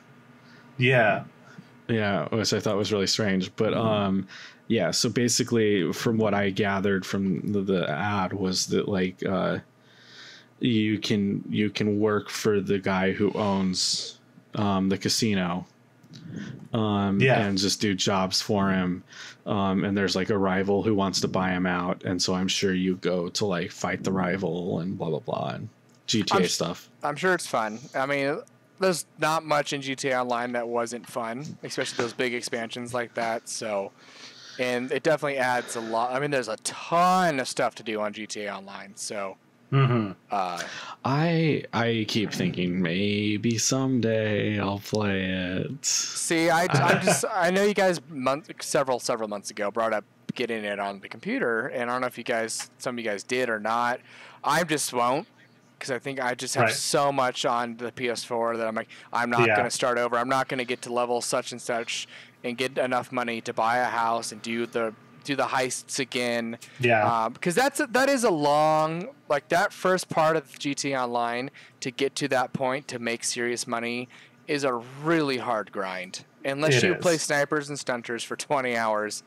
Which I got sick of. Which we did, and it almost kind of killed the game for me originally on, because my gosh. Oh, I know. Trying to grind out that money as fast as possible is really hard. Matt, you weren't around for that whole section, but whenever we would jump onto GTA Online, like, I would be like, let's go do something like a heist or something. Grant was playing with us this time, and he'd be like, we're not going to get enough money from the heist. Let's do snipers and stunters. So, and we did that a lot because they got it before I did on PS4. So when I picked it up, they were already ahead of me, and I had to get to that level where I could do a heist. So we kept doing this snipers versus stunters, and the premise of it was you're floating on these shipping crates, and one team's up there with snipers, and then the rest of the people are on the ground in cars, and there's 3 ramps on each side, and you literally drive up the ramp and try to knock the people off the shipping crates to kill them, or the people up top try to snipe the drivers out of the cars, and the last team standing wins. It's fun. It was fun for a point, And forever. Until people like really figured it out where they could actually like land their car on top of the shipping crates and just run everyone over in 5 seconds. That's not as fun. But it was a game that gave you like $20,000 if your team won. So like it added up really fast because you need at least $100,000 to buy the minimum level apartment to do the heist. You got to be a certain level, so it gave you enough experience to level up. But it was such a long and just like kind of grueling and unfun thing. Yeah. Well, that's not a great review. That kills any interest Matt had in GTA Online. Yeah, I'm just saying. My whole point is like I don't want to start over again on computer. I'm just not going to do it. A couple games you maybe be able to convince me to jump over, but GTA is one that I will not do because I'm not going to go through that again. Considering I'm level 100 plus in the PlayStation, I'm not going to try. Cool. But if you get it on PlayStation, I'll help you out. Yeah, I doubt that's going to happen. You can sell some drugs with me, and we'll make a lot of money that way. I have a cocaine lab. I have a meth lab. I have a weed farm. I have. Well, hey, Matt's got meth gators, so. Yes, I've got meth gators, so I'm already ready. Okay, perfect. So Doom 2, and Doom 3 got a re-release. Just randomly dropped the other day. They weren't like remasters or anything, right? I kind of just missed this. It's just the original versions just got re-released, or? I think so. I think we're losing Matt. Matt's internet looks like it's freaking out a little bit. Oh no! Oh, I hear your voice just fine. Your audio's fine. Your video. Okay, well that's all that matters. So yeah, it'll look fine on his end, so we're good. All right. I was kind of interested just because like Doom, the original Doom, I remember was like my first online game. I put it on my computer, jumped on, and I would just play against people. It's probably the game that it was the most influential to the games we're playing today. I mean, it's the original first-person shooter. It's that original idea that kind of started it all. So it's a big deal. Like the original Doom. Absolutely. And then Doom 2 and Doom 3 and Doom 64 even. We're all pretty, which is part of this re-release, right? I think it is. I don't think Doom 64, Doom 3. I saw that Doom 64 was mentioned in something, so Isn't Doom 64 just Doom? I don't know. But yeah. Doom. Yeah, it's just regular Doom, I believe. So it's not like a remaster or something? Or a remake? Yeah, I don't think so. A remake would have been like... Oh, it is a sequel. It's a sequel to taking place after Doom 2. Interesting. Yeah, I didn't know that. Well, let's see here. Look at this guy over here. Like he knows what he's talking about. Yeah, that's a good... oh, that's a sexy chuckle. Hey, there he's back. So yeah. So I also heard there was like some kind of gross, like Bethesda sign-in stuff with these games. You had to like sign into your like Bethesda account, but you had to be online to play the games you bought and stuff. So like even on the Switch, you have to like be online to play these games. And I think they've come out since it like dropped and we're like, oh, we're fixing this. This won't happen. They better. Yeah, I know I was annoyed because these are actually be kind of fun to play on the Switch. Sure. I know. I was pretty annoyed when I when I booted into Wolfenstein Youngblood. Because I bought it on Steam and like I'm getting ready to play and everything. I hit multiplayer, and so I have to spend however long finding out my username and everything like that. See, this is, and I think this is what Jesse Hill's upset. This is the most frustrating thing of PC gaming. Why can't it? No, it's the most frustrating thing about gaming. They do that on PS4 now. And Xbox and everything. Really? It pisses me off. I had a Uplay account long before I ever played Uplay on computers. Yeah. Yeah, I guess I guess I had one. I guess I technically have had a Uplay account since like the days of like the original Assassin's Creed. But that was the old Uplay accounts where you would link it and then it would just kind of would have to go to the web page through your computer to look at your achievements. Now it's all integrated and all that bullshit. And I mean, I had a Bungie account, but that's because I kept up to date on my Bungie profile, and I was on the forums and message boards and things about Halo as it was coming out, and posting your best kill streaks all by text because we couldn't record video. And good old days. No. Wow, we've really fucked things up, haven't we? I just got really annoyed having to do all that stuff because, like, you're sitting there. It's one thing if you buy it on Bethesda.net, then use your launcher. But that's I'm playing, hang on. Sorry. If I'm trying to play on Steam, like, I'm sitting there like, I want to invite someone. Steam's multiplayer works just fine. So why am I going through another app to invite people to play the game? It's just like, I'm fine if I bought it on Bethesda.net. Yeah, it works less good now than it used to.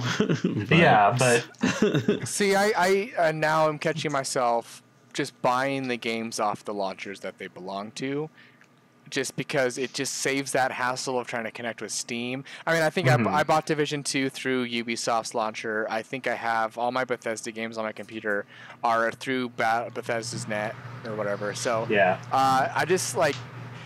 I think Steam's great, but that weird like have to sign in, because I know Matt has that issue with Siege, and I have Siege on Steam. Yeah. And I don't have a problem with Uplay for some reason, but Matt does. And every time we try to play Siege, I have to launch it on Steam, then on Uplay, and then on Steam again before it works. See, and I just do the one. I just launched on Steam and it works. So I don't know what the issue is you have there, but. It's just that's just redundancy that doesn't need to be there. So in my opinion, I mean, I get having they shouldn't be a launcher in like per se. I think they should just be like just its own entity that like tracks your stats. But the launcher could be through Steam or whatever you buy it through. Yeah. I mean, it's just annoying. That's just my gripe. I'm totally not against multiple launchers. I think it's fine. I think any competition against Steam is a good thing. Well, and I agree with you there. But the problem is these other launchers, compared to Steam, especially some aspects of Steam, just bad. Bad. I mean, like Epic's fine. I have several games through Epic, and the problem is Epic just doesn't have the community, the multiplayer aspect that Steam does have, and and like the game reviews and curator reviews and like friend recommendation games and stuff. And the porn games. That's not even where I was getting, but sure, the porn games. Because Steam is. I love as you're saying this, Matt's just getting that head nod. It's so great. I mean, Steam's turned into a cesspool of porn games, like as of late. But you know what? Who doesn't love a good hentai visual novel? You can recommend the good porn game to your friends, and put a review out there, and you can't do that anywhere else. So that's kind of where I'm at, and so I don't know. I mean, I'm going to have to deal with the launcher things. I'm going to be buying like Borderlands 3. I'm going to be buying it on a release on Epic. So gonna have to deal. It'll be fine. I haven't had an issue with Epic at all. So. Yeah, I don't have any problem with all the different launchers. Fortnite's just stuck in my launcher and I can't get rid of it. I don't mind all the different launchers. I just hate how they're just like, all right, you bought it on this launcher, now use mine. It's just like, no, stop. totally. No, I mean, if you want it that way, then be confident enough in your game to just release it on yours. Yeah. Yeah. Well, there's my mini rant about launchers. Competition's fine, because I think Steam needs to be wrangled down a little bit because it's gotten a little out of control. But unfortunately, and it's nice to see places like Epic that are treating the developers a little better. I mean, obviously they're getting more money out of it on Epic and stuff, but there's just aspects that, like, especially Epic needs to do if they really want to be in serious contention with Steam. Yeah, definitely. Totally. So I've got one more news story to hit before we're done. Just don't hit it with the cat. The story of Alinity Divine, I think I'm pronouncing that correctly, who is a streamer who got in a bunch of hot water over the past couple weeks because during one of her live streams, she threw her cat. Okay. So she didn't like. Okay, so she didn't like Gronk spike touchdown. My headset came up. Right. Like So she didn't like she- just smash the cat to the ground. She So just javelin through her. Right. It's something Jason's done with his cats a million times.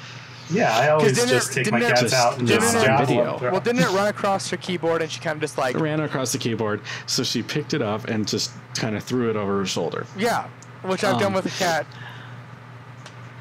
Never. But I not mean, on video.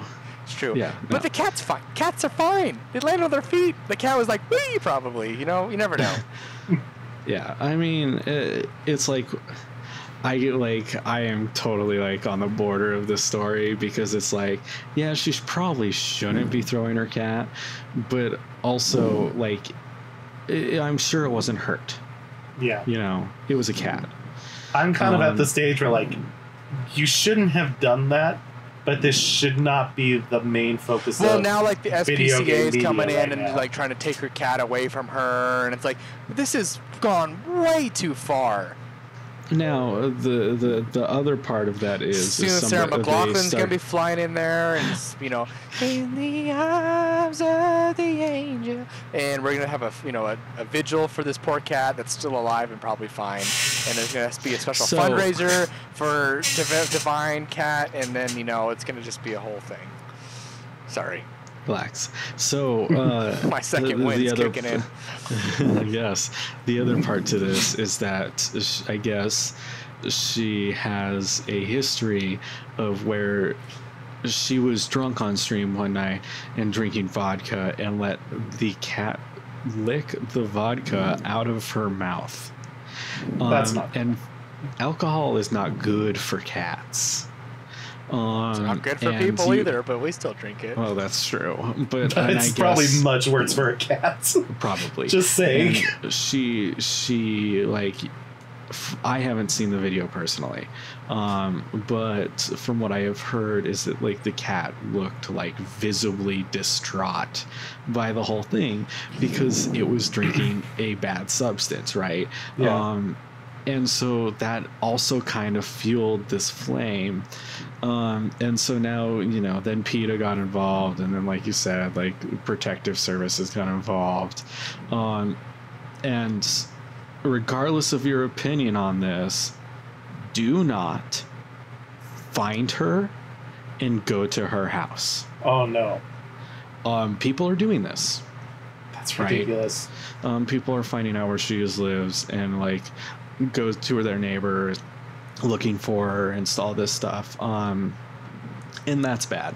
Yes. Yeah. No, don't do that. That's what drives me crazy about like Twitch communities and stuff. And I'll have something. I just want to add something after this. So once we're done with this, yeah, it pisses me off. Like you have the whole swatting culture. You have Oh, that's awful. Yeah. It's so messed up. And Matt, finish what you're saying. I have something I'll add afterwards, but go ahead. I think that was kind of the crux of it. Yeah, Okay. I mean, she did all this. She got in trouble. And I don't think Twitch ever banned her. Well, good thing she didn't film the cat in the bathroom because that has been the last straw. So, well, and here's another part of this that maybe is a little conspiracy, but she also happens to be the streamer that got in a public fight with PewDiePie because PewDiePie called her a thought. And so the conspiracy theory here is that these people that are like trying to track her down are just PewDiePie fans. That literally she could do nothing wrong and the same kind of outcome is going to happen to her just because of the weird following that people have for him. Yeah. I haven't heard that, but I mean, it makes sense. Yeah, There's a weird apparently she following had there. come out and kind of like called him out about using those terms against women and stuff, and so of course she got doxxed for it. Yeah. Because Don't throw your cats, don't throw your children. stop drinking vodka for God's sakes, and don't hunt down people you don't like on the internet. Hide your kids, Jason. hide your wives, Okay. hide your husbands. Exactly. So I'm just going to talk about this because this is actually pretty recent news too. I forgot to put it in here. And it goes along with this. It's the Twitch culture they have right now. Jane, he's a pretty big streamer for Overwatch. He does educational content. He was one of the few people who I legitimately subbed to because I loved watching his stuff. Like, he was a smart dude and he was really entertaining. So I was like, yeah, you can have $5 a month. I love your stuff. And so he recently came out, put on this big post on Twitter that he was leaving social media, Twitch, Twitter, all that stuff. And he goes on to explain why. And it's, first of all, I guess he dealt with depression, and that's never good. And he's talking about how when he finally got that first time where someone just messages him, go kill yourself, it just completely shook him to the core. Sure. And it kind of has been building. He's kind of lashed out at people kind of with all the anxiety, all the stress that this is causing him. And I guess in the end, he just decided he needed to take a step back from it all. And it's just like, it always, this is my own thing, but it pisses me off to see people who sit there and like think that sort of thing is okay. Well, who sit there and like harass someone. It's just the culture we've just kind of evolved into, where you can hide behind his username and say whatever you want without any real repercussions. Yeah. And it just goes to show that, like, you know, I kind of am starting to believe that people deep down aren't good. Because I don't think that I don't agree with that. I think that there's just a lot of shitty people who are very vocal. I think so, but like this goes back to the dilemma. I talked about this in one of my classes. Is like, if you had the Ring of Power, where, you know, if you put it on, you turn invisible, would you do good things or would you do bad things? And I think the majority of the people said they'd probably do bad things because there was no repercussions to the thing. So, because I think it comes down. I mean, we talked. This is like a whole thing we can get into. We're not going to. But you know, are people born good or are they born bad? And I just think, obviously, I think there's a lot that goes into environmental factors, the way you're raised, and stuff like that. But just knowing that you won't get in trouble for something, it kind of gives you this like armor, this false sense of being invincible, really, which is very unfortunate, because I do believe there's a lot of good out there. I still believe people are inherently good, because I think most people will hold the door open for someone, or you know, you see someone on the side of the street that needs help, you know, might toss them a water or give them some change or something like that. But it just, I don't know. There's just this world. I think it might just be a small population, but they're just so loud. And that's the thing. Like, I mean, there are those people who, given the choice, they would do bad things. But at the same time, like, I love this meme that's been circulating recently. It's about video games, actually, where someone posts, in a video game where there are absolutely no repercussions, why do you still play the good guy?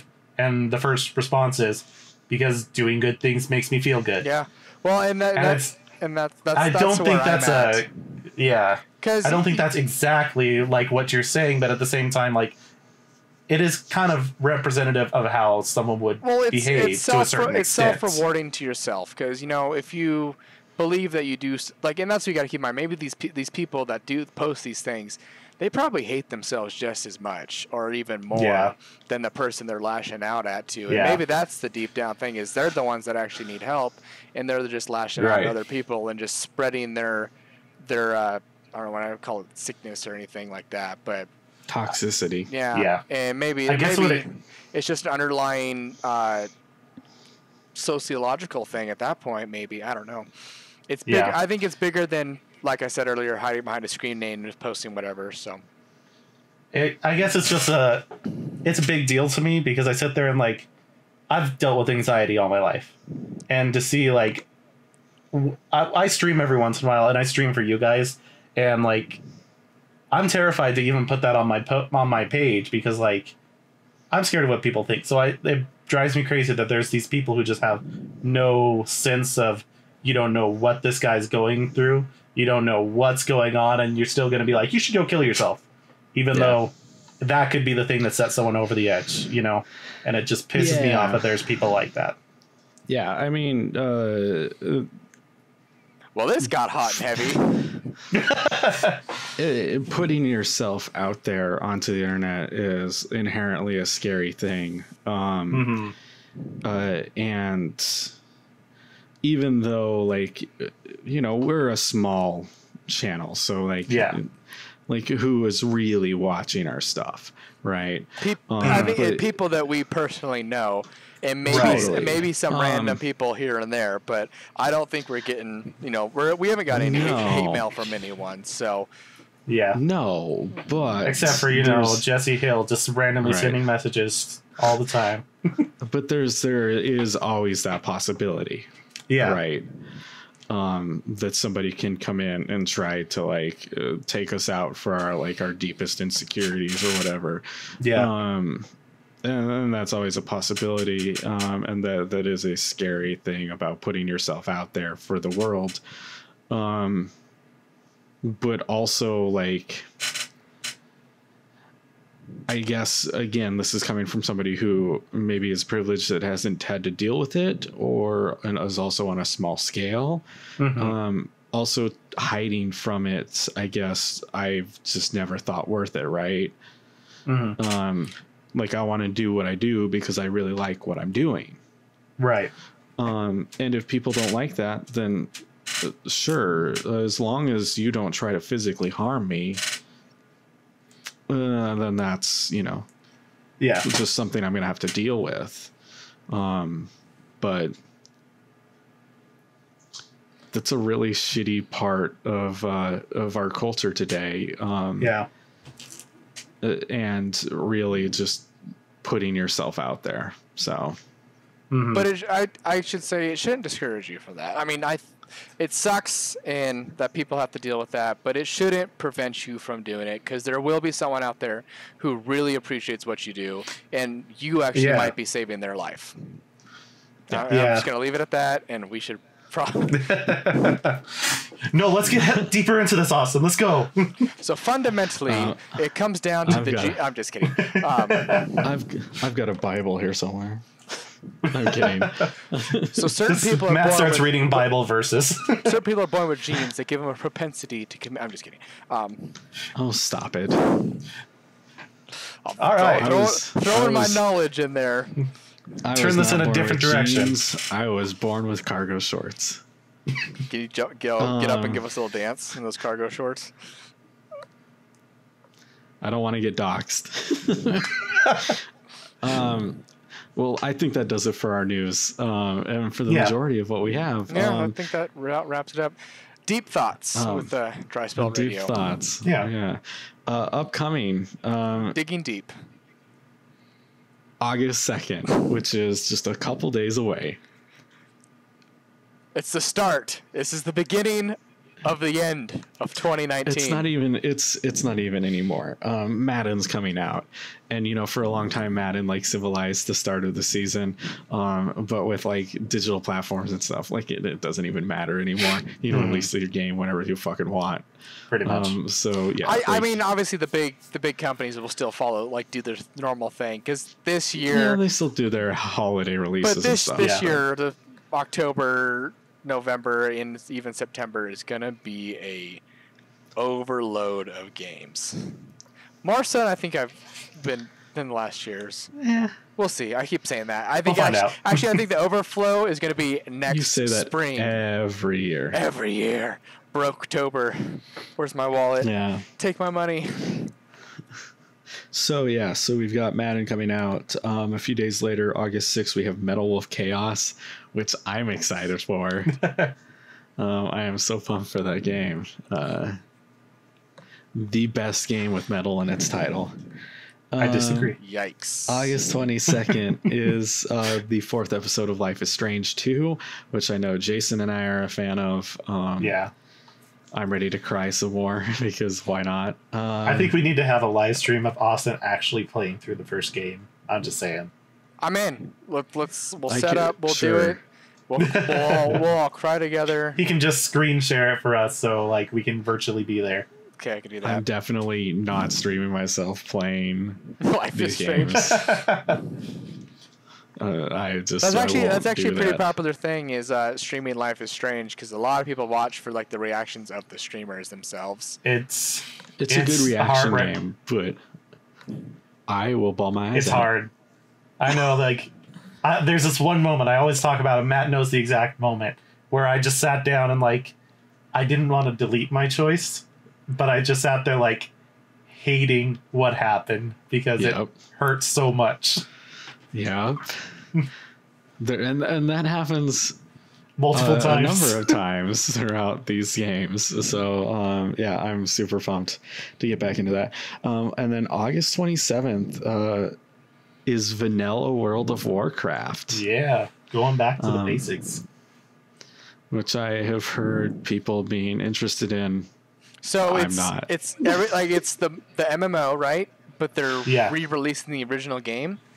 Yeah, because a lot of the people who were there at the beginning, they look at what World of Warcraft is right now, and they're the grandpa gamers of World of Warcraft. They're like, back in my day, it took 50 years to get to level 80, and you're like, okay, calm down.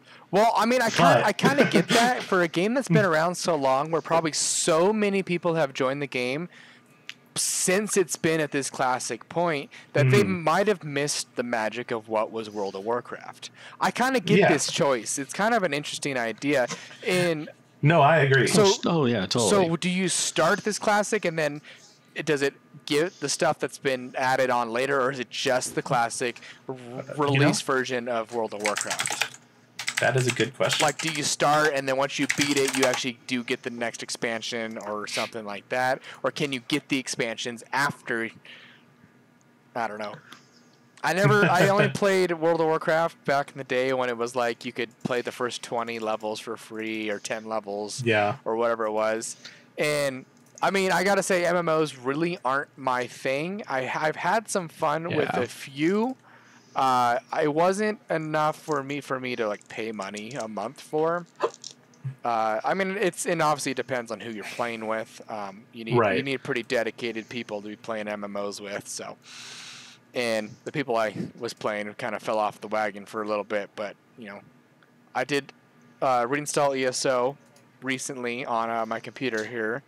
So I've thought about it. I'm set back a little bit from where I got to on PlayStation because I originally transferred where I was on computer to PlayStation when they did that release, and then everyone's kind of migrated back to PC, and so I'm a little far back to where I was at one point, so I'm debating if I actually do want to play it, but the option's there. So yeah, it is there. I've been enjoying Final Fantasy 14. So see, and I kind of really want to, like, I would have bought that. I know you because I would have bought it right but like didn't it come out like right when ESO came out or like right around? It was out before that, but it didn't get popular. What happened is you were thinking about buying that at the same time I was playing Final Fantasy 14, and then everyone started playing ESO, so you're like, I guess I'll do it. Well, because I was always planning on getting ESO, and I was actually originally waiting for it to come to PS4 because I knew it was, and then I think I got convinced to buy it on my my MacBook back in the day. That's originally what I played it on. But hey, just saying, always can go to Final Fantasy 14. It's true. I'll up my subscription. See, but I was like, I would probably do it, and I'd probably never play, which is... You can actually do, like, the first 20 levels or something for free. Maybe I'll try it out. Maybe we'll sit down one of these days, Jason, and try it out. All right, well, I think I should stop talking. I think we're done, so... We should probably shut up. Yeah. We'd probably play some video games. Yeah. So, yeah. But anyways, so if you're out there listening, thank you. Sincerely, thank you. If you're watching, if you made it I don't know far. why you are. Sincerely, thank you as well. My pretty face. Yeah, and all of our pretty faces. You know where to find us: Twitter, Facebook, YouTube. I think you're gonna put all of our things down here. Probably. Yeah.